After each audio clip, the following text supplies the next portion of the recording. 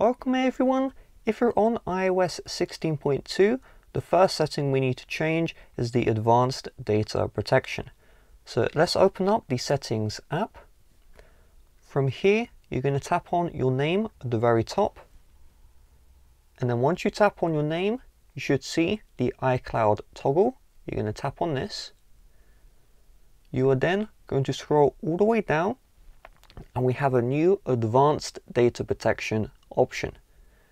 You're going to tap on this one, and if you have the option, you want to turn on the advanced data protection.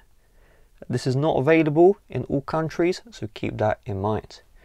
What this does is if iCloud is hacked, your iCloud backups, your message backups, your iCloud Drive, all of this information cannot be compromised. In the past, it could be. The FBI could also read all of your device backup information. Now, with the advanced data protection, they are unable to. Now let's go back to the home page of settings, and we're going to scroll all the way down until we see display brightness. We are then going to scroll all the way down, and you're going to tap on the always on display toggle. With iOS 16.2, if you turned off the always on display, or even if you have it on, we have new options. So we can choose to show the wallpaper on the lock screen and or to show the notifications on the lock screen. So if I turn these two off, you can see the always on display. It's small black. What this means for you is it's going to be harder to tell, you know, are you on the lock screen or not? That was the old iOS. Now you can easily tell, are you actually on the lock screen or is your device actually on? Okay. So if I unlock the device and then I select show wallpaper, you can then see the wallpaper will show up. The wallpaper is kind of black, but you'll be able to see that now. Next, we're going to slide down from the top. We're going to long press on our lock screen. We're then going to tap on the customize option.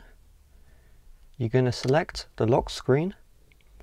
And now with iOS 16.2, you can choose if you want sleep tracking on the lock screen. You can also have medication on the lock screen as well.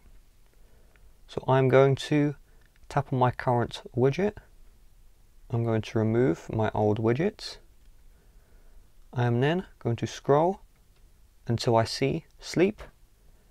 And if you do want the sleep tracking on the lock screen, we now have the option here. Boom.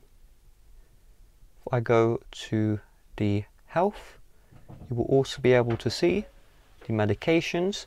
You can place that on the lock screen as well. Let's go back to the home screen. And if you are using the Apple TV app, live activities is now supported in the TV app. So if you are watching live sports, you want to track sports, live activities will show the live score on the lock screen. I'll have a video on the best live activities app in the description and on the end screens right now.